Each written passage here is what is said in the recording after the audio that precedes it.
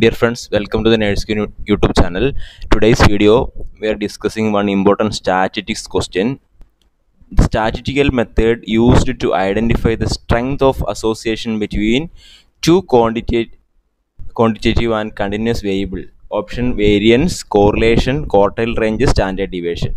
നിങ്ങൾക്ക് ഏതൊരു എക്സാമിനും സ്റ്റാറ്റിസ്റ്റിക്സിൽ നിന്നും ഒരു ക്വസ്റ്റ്യൻ നിങ്ങൾക്ക് പ്രതീക്ഷിക്കാവുന്നതാണ് കേട്ടോ. സ്റ്റാറ്റിസ്റ്റിക്സ് ഒരു ക്വസ്റ്റ്യൻ നിങ്ങൾക്ക് എക്സ്പെക്ട് ചെയ്യാവുന്നതാണ്.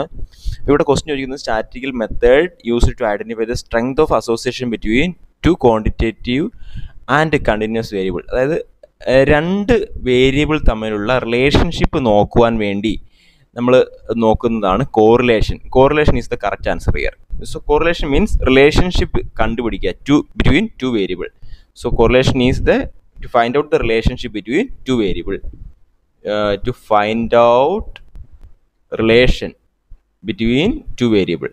അപ്പോൾ നമ്മൾ റിസർച്ച് ചെയ്യുമ്പോൾ വേരിയബിൾസ് ഉണ്ടല്ലേ, ഇപ്പോൾ ഡിപ്പെൻഡൻറ്റ് വേരിയബിൾ ഉണ്ട്, ഇൻഡിപെൻഡൻറ്റ് വേരിയബിൾ ഉണ്ട്, അതുപോലെ ആ രീതിയിൽ. അപ്പോൾ അതായത് ഇപ്പോൾ ഡിപ്പെൻഡൻറ്റ് വേരിയബിൾ ഇപ്പോൾ എക്സാമ്പിൾ പറയുകയാണെങ്കിൽ മെഡിറ്റേഷനും യോഗയും നോക്കുകയാണെങ്കിൽ അവിടെ മെഡിറ്റേഷനും ഡിപ്രഷനും നോക്കുകയാണെങ്കിൽ അവിടെ ഡിപ്പെൻഡൻറ്റ് വേരിയബിൾ ഡിപ്രഷനാണ്, മെഡിറ്റേഷൻ എന്നുള്ളത് ഇൻഡിപെൻഡൻറ്റ് വേരിയബിളാണ്. വളരെ സിമ്പിളായിട്ട് പറഞ്ഞത്.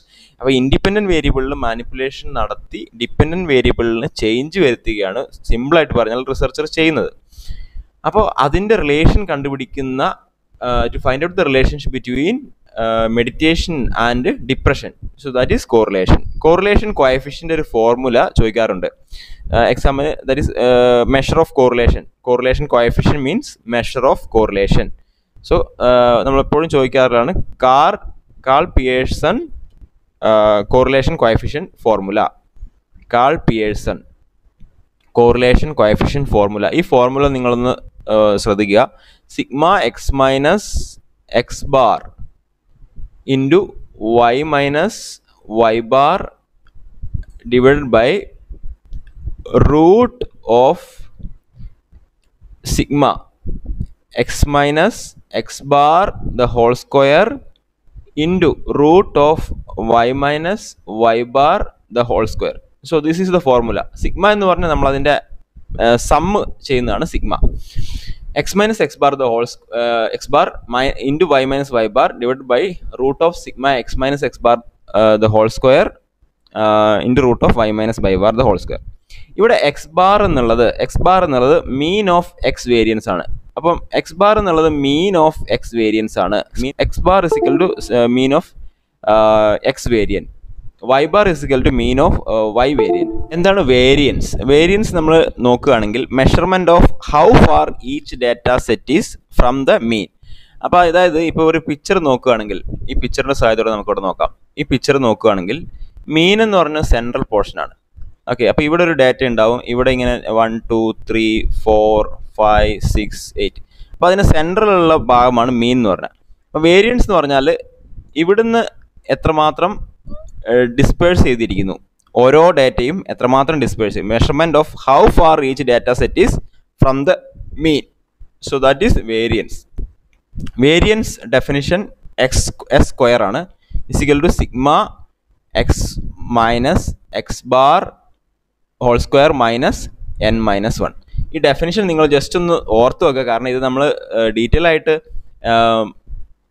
കാൽക്കുലേഷൻ എങ്ങനെ ചെയ്യുന്നതെന്ന് ഇവിടെ നോക്കുന്നില്ല. പക്ഷെ നമ്മളിത് ഒരു ഡെഫിനിഷൻ നിങ്ങൾ എക്സാമിന് വന്നു കഴിഞ്ഞാൽ നിങ്ങൾക്കത് മറന്നു പോകരുത്.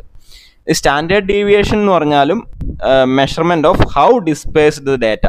അപ്പോൾ ഇവിടെ ഡിസ്പേർഷൻ വരുന്നതെന്ന് പറഞ്ഞാൽ ഈ മീനിൽ നിന്നും എത്രമാത്രം മറ്റ് ഡാറ്റകൾ വ്യതിചലിച്ച് നിൽക്കുന്നു എന്നുള്ളതാണ്.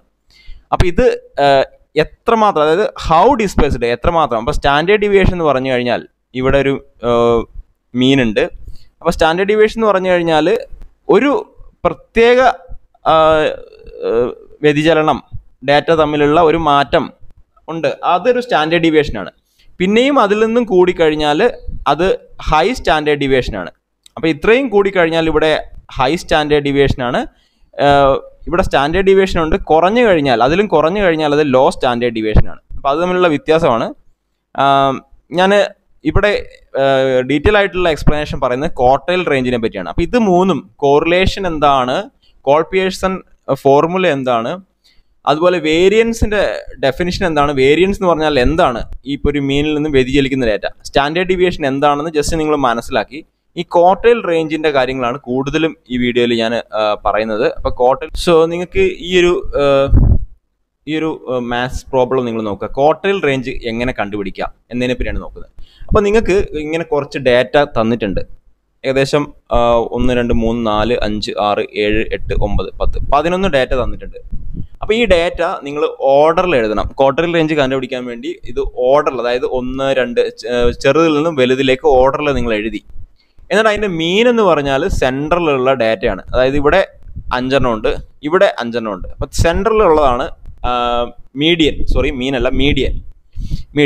അപ്പോൾ ഈ ഫസ്റ്റ് പോർഷനെ നമ്മൾ തരംതിരിക്കുക. അതായത് ഇതിൻ്റെയും ഫസ്റ്റ് പോർഷൻ ഇവിടുന്ന് 5 എണ്ണം കഴിഞ്ഞിട്ടാണ് ഇവിടെ സെൻറ്റർ വന്ന്, അതിനുശേഷം ഇവിടെ ഒരു 5 നമ്പറുണ്ട്.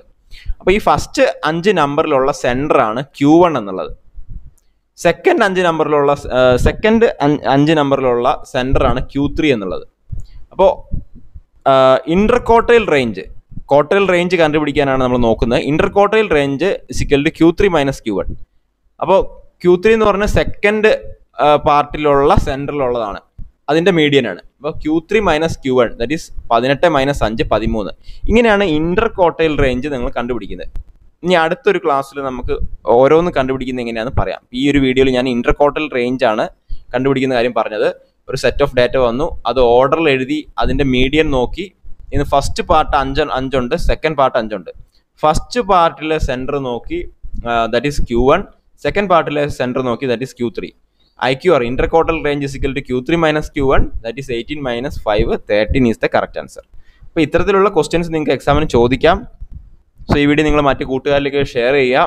കൂടുതൽ ഇത്തരത്തിലുള്ള വീഡിയോസ് ലഭിക്കുന്നതിന് വേണ്ടി നമ്മുടെ ചാനൽ ഒന്ന് സബ്സ്ക്രൈബ് ചെയ്യുക. അതുപോലെ നിങ്ങൾ തീർച്ചയായിട്ടും നമ്മുടെ NORCET ആപ്പിൽ ജോയിൻ ചെയ്യാൻ ശ്രമിക്കുക. നമ്പർ ഞാൻ ഡിസ്ക്രിപ്ഷൻ ബോക്സിൽ കൊടുത്തിട്ടുണ്ട്. NORCET ആപ്പിൽ ഇത്തരത്തിലുള്ള ക്ലാസ്സുകൾ കൂടുതൽ ലഭ്യമാണ്. So thank you for watching. All the best.